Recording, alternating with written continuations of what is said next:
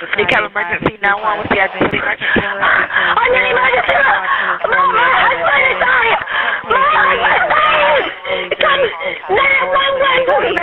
My baby's not breathing. Okay, ma'am. Are you with him right now? He's not breathing at all. We all are with him. Oh, please, somebody, he's dead. It's the AEMT lecture series. Welcome back. My name's Mike Morris. So this is going to be chapter 6. We're going to cover the last chapter before we have our first exam. Chapter number 5 is medical terminology. That will not have a video lecture. However, it will have some worksheets and so that sort of thing. There's not a whole lot of lecturing that can really be done in that section. All right, so hope everybody is staying safe out there and minimizing your contact at least as much as possible. Chapter 6 is about lifting techniques. We will cover what's important, considering this is stuff you guys have had plenty of in EMT school.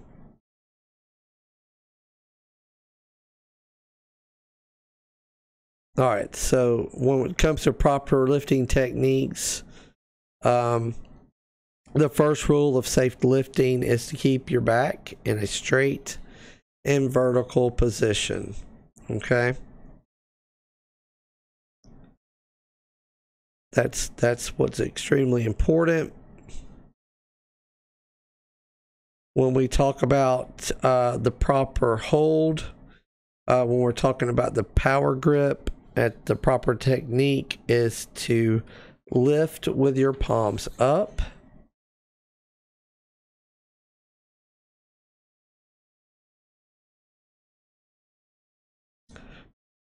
When we're talking about, back up, there we go. Directions and commands.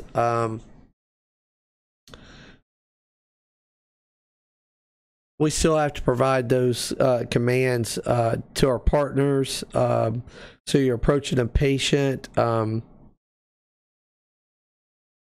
and it's a car accident and they're maybe you have an abrasion to the forehead or something like that.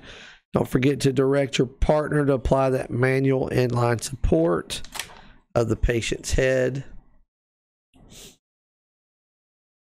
Excuse me, I'm sorry. We're talking about, again, when you're pulling a patient who's on the ground, you may need to kneel to minimize the distance that you will have to lean over. So when you're doing these body drags, that sort of thing,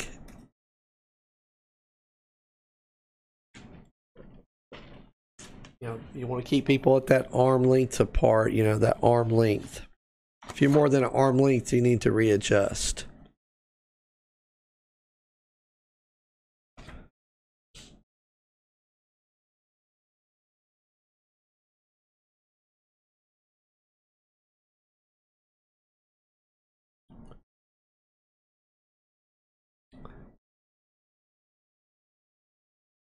All right, so through this great weight and distribution plan that we have, be aware of two things. One is that the acceptable weight range, all right, for 2 people is right around 220 pounds.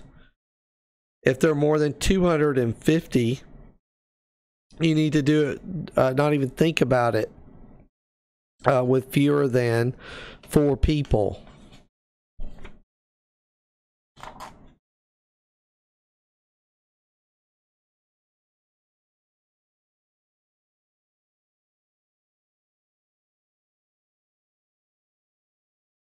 When we're talking about carrying somebody on a backboard down some stairs, you got to always keep that head end elevated, always. or they'll slide off the backboard.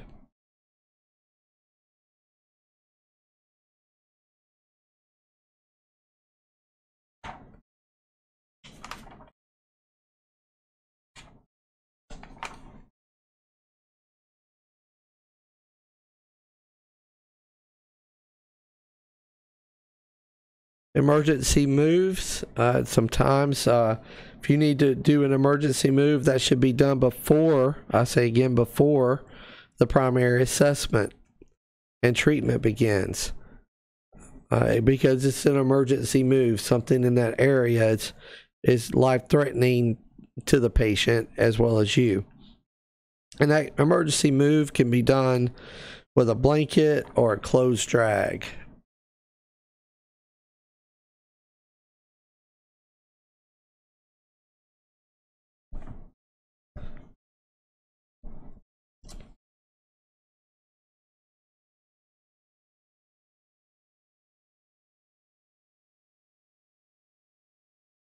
All right, non-urgent moves. This could be somebody who has, minimum complaints. They're more than likely going to be a conscious patient with something like abdominal pain or something like that. A non-urgent move, transferring a patient from a bed to the ambulance stretcher, right? That's a non-urgent move.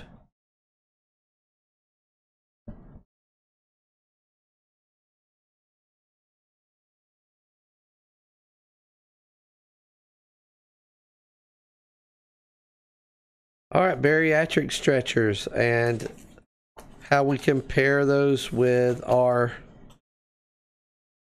EMS stretchers, right? Because there is a difference in these stretcher types.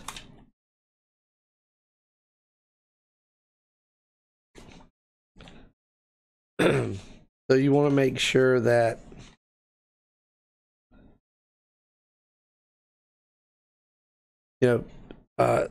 well, not make sure of, but the differences between a stretcher and a bariatric stretcher is that bariatric stretcher has an increase in stability because it has a wider wheelbase. The wheelbase will be wider.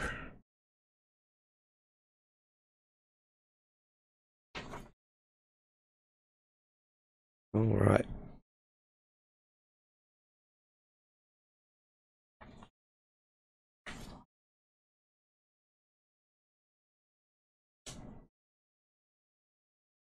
All right, so we'll talk about portable folding stretchers. I'm not in our system, but this is a excuse me, a national curriculum, and so when there is a second patient that must be transported on the squad bench, that's what these are for on a national standard, not a Georgia standard.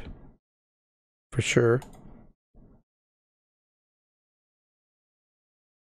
All right, so the scoop stretcher, I think all should be familiar with this. Just a reminder that it will not provide adequate immobilization for someone with a spinal column injury. They're good for your broke hips and that sort of thing, but not for a spinal column that has some type of embarrassment to that spinal column.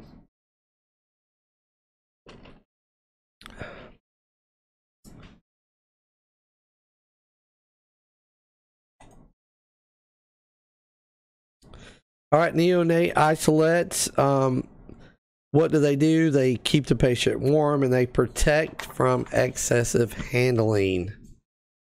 They should lock right into your ambulance the thing that holds the stretcher, the bar, the bracket. These are designed on a transport one to fit right into those.